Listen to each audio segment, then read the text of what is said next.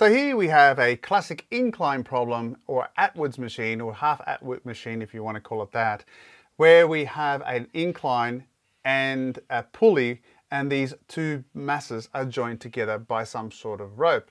Now we have to work out the acceleration and the tension, and I've taken already the liberty of drawing the diagram for us. The first thing you should always do is two things. Number one is establish what is the direction that you're going to be assuming is the positive direction. And secondly, you should label all the forces. Now I'm going to make my direction in that direction. It doesn't matter if you get the wrong direction, because the value you get for the acceleration will turn out to be negative, and then you know it's going to be going in the other way. So I've made it that direction. The next thing I do, of course, is label the forces. Now the force down this way, of course, is 4G, and of course it's experiencing a tension in the upward direction. Now if it's a frictionless pulley, which it is in this case, then all it does is redirect that force, so we have the same tension in that direction. Finally, we also have a force down the plane, which I won't go into how to resolve that, but this ends up being equal to 5G sine 30, because that is the component of the force that is going along the plane. Now what we do is apply Newton's second law.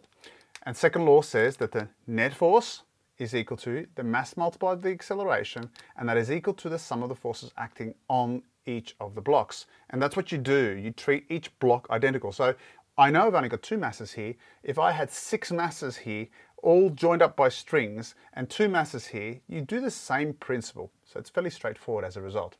So I'm going to start off first with the 4 kilogram mass. So we know that its net force is 4A. And that is equal to the sum of the forces. I've established this to be the positive direction, so it becomes 4G minus T. That's all. Now, what about my second mass? I have 5A, and I have now T minus 5G sine 30. Now, we now have 2 equations and 2 unknowns, and we solve them by elimination. So if I add these two together, I'm going to get 9A over here. The T's cancel out. Like I said, if you have multiple forces, you have more equations, but you'll have T1, T2, T3, depending on how many ropes you have, and they'll all cancel out.